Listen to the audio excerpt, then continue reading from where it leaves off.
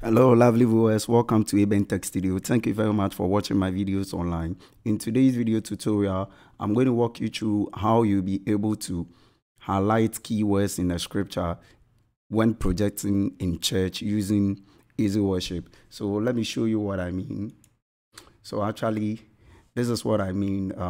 In case you project a scripture and then the pastor keeps on like highlight this word in your Bible, how you be able to do that, and then you project quickly. You want to highlight certain words in the scripture and then project as well. So we are going to do that using Easyworship software. But mind you, Easyworship is not a free software. You need to purchase a license before you can use the full version without a watermark. So if you have not yet purchased, you can download the demo version, which is the free one. It also has the full features, except that you have the watermark in there. So in this very tutorial, I'm going to use Easyworship 6. Okay, so this is the demo version that I'm demonstrating with. So this is what I use. Then I continue, and then let's say your man of God tells you to project a scripture like Genesis chapter 1 verse 1, and then tells you to highlight the words. For instance, there are possibilities that he may not tell you to highlight the words immediately, but he may want you to project.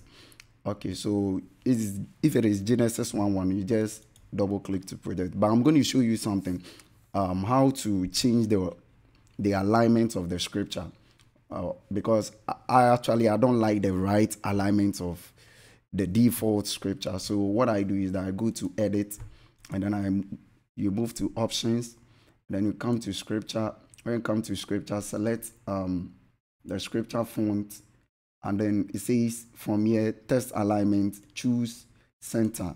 This is a personal preference. You can choose to do what you want to do. So actually I choose center, and then when I come to reference location, I choose before each slide. That means I want it to go up, and then I choose the reference font, and then I also make it center.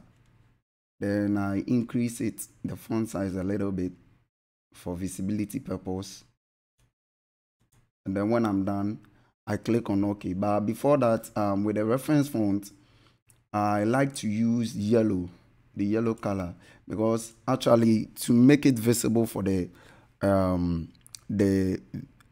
audience to read from my screens, I actually project on a black background and then a white scripture font, and then the reference font is yellow.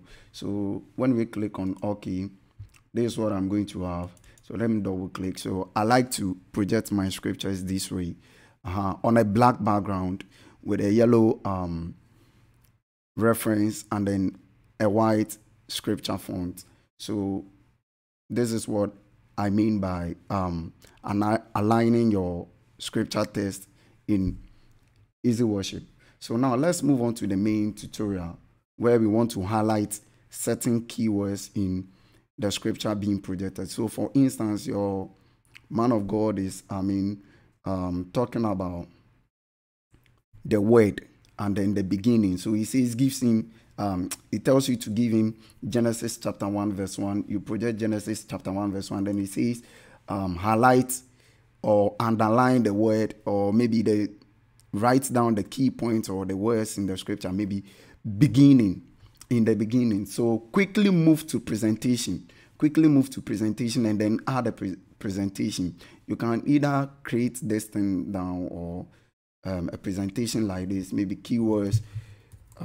Usually I have this one down. I just have keyword presentation down, so I just remove this one. I wouldn't need them for anything. And then I come to the scripture. You have to do it quick. So you double click on it, your scriptures are added. It's added to the presentation. And then in the beginning, you select in the beginning, and then you change the font from white, depending on what color you want to use to highlight the words.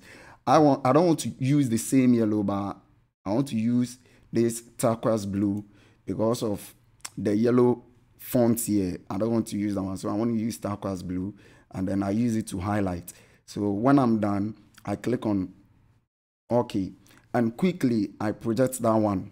So it says in the beginning, so highlight the keyword beginning, and then let's say it tells you to, let's move to another scripture. So let's say another scripture, it mentions, always you can project the scripture that he mentions, and then when it tells you to highlight certain keywords in there, then you do that. So he says that in the beginning. So for instance, he says, let's move on to John chapter 1, because you don't know which word he wants you to highlight. So he says John chapter 1 verse 1. So when you are ready to set in, and then you double click to go. So once you have double clicked to go, it tells you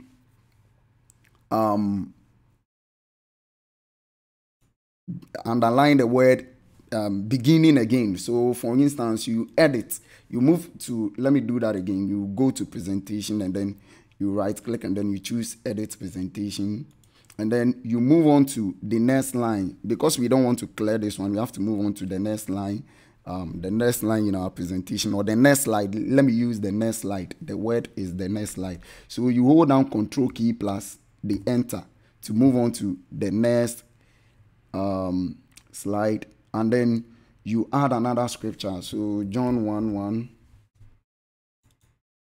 So when you add John 1:1, quickly, you have to do this quickly. So you select in the beginning again, and then you change it to turquoise blue.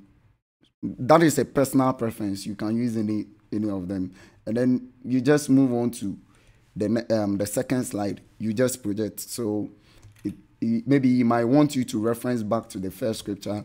You go in the beginning, and then it tells you underline. Let's move on to John chapter 1 verse 1. It also uses the it tells you to highlight the word again in the beginning. Usually in Ghana, you hear many men of God saying that if the Bible is yours, whether the Bible is yours or it's not yours, the most important thing is to underline the word. Usually, that is just by the way. Ghanaian pastors like to use that word. If the Bible is yours, underline the word. But actually, this is how you'll be able to do it for every scripture. For every scripture, this is how you'll be able to do it. Okay? So when you follow this, you should be able to highlight some words in it. So this is how you'll be able to do it quickly using Easyworship software when you want to highlight words. So for instance, let's say he wants you to move on to highlighting words like in the beginning was word, and then so you still move on to the next reference. You create a new slide. So this is how you create a new slide. You hit Control key plus enter. Listen very carefully. Control key plus enter will let you move the enter key. Control key plus the enter key will let you move. This is Control key plus enter. This is what I mean. Control plus enter key to move on to a new slide. Okay. So now let's say we put the cursor at the scripture, and then when you move on to the next slide, you can just double click. When you double click, because we have already selected scripture, we should be able to add another scripture. So John chapter 1 verse, he wants you to, verse 1, he says in the beginning was the word, and then he wants you to highlight some words like word and then darkness. So in the beginning was the word. He says highlight in the beginning, highlight word.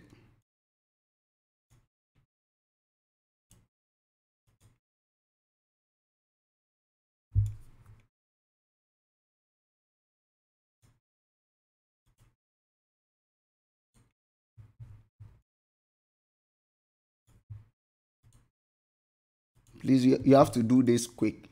Okay. Then you can move on to the next reference. Maybe he wants you to do something else like and the word, I think the word was made flesh. Okay, here to in the beginning is here. So a word like this, highlight it. But you'll be projecting them slide by slide, okay? You just have to be projecting them slide by slide. Let me bring this down a little bit.